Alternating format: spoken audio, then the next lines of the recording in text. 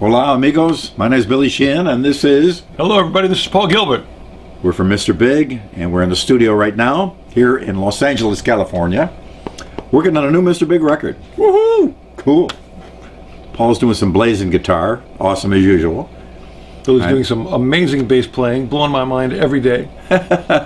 We've got Pat here, Eric is here also, Met Star is helping us out as well, and we're very excited about a new record, and we're coming to Japan. Actually, we're going to come to Japan later in the tour this time, I believe. Many times we begin our tour in Japan.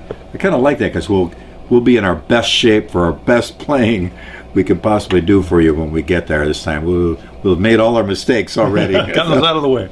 So we'll have the good stuff. Yeah, we've got Kevin Elson producing the first 4 Mr. Big records.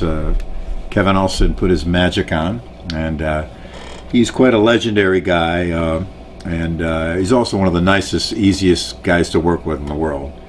And what do you think, Paul? I really enjoyed working with Kevin again. Yeah. Both to work with him and just to hang out with him, because we had such good times back in the day.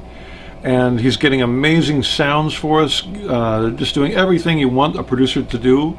And it's a pleasure, and it's working. We're getting a lot of stuff done. Really great. Yeah, just for me, it's all about. I actually do the thing where I visualize playing in Japan, and think what would be really fun to play for people at a show.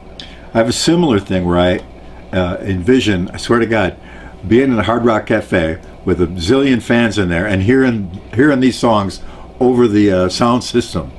And it's been like that for almost every record I've done, knowing that it's going to be, I'll be in Japan playing it, because some of our best times are hanging out with the fans in Japan, of course. But I think of that a little bit as a process. But as far as writing the songs, it's kind of cool to be have the luxury of being together in the studio and coming up with parts, as opposed to having to go fast and get everything done first. And we really can create in here, and under the with the help of Kevin Elson, it's been going really smoothly, and we're coming up with some cool stuff.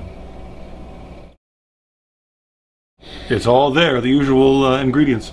Yeah, we did the one song with a lot of lines in it. I forgot.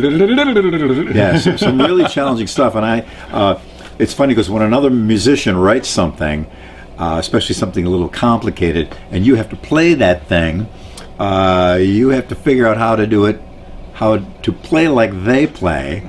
And it goes both ways. If I do a thing, then Paul's got to figure it out. It's just not the way he would normally do things. He's a different person. You got to translate it. Exactly. Same thing when Paul comes up the line. But so I had to think this one. I actually had 4 different fingerings for the same line until finally I came up with one that was comfortable and worked for me. But it was cool. It's interesting to have a technical challenge, but to have what you're being challenged by a part of something that's actually musical, and not just a bunch of gymnastic notes that are hard to play. I mean, it's actually something that rolls in, fits in, weaves in with the music that's playing, which adds another aspect of the challenge. You really have to play it with a lot of heart and soul, and not just a technical expertise. So that's another great thing I enjoy about Mr. Big.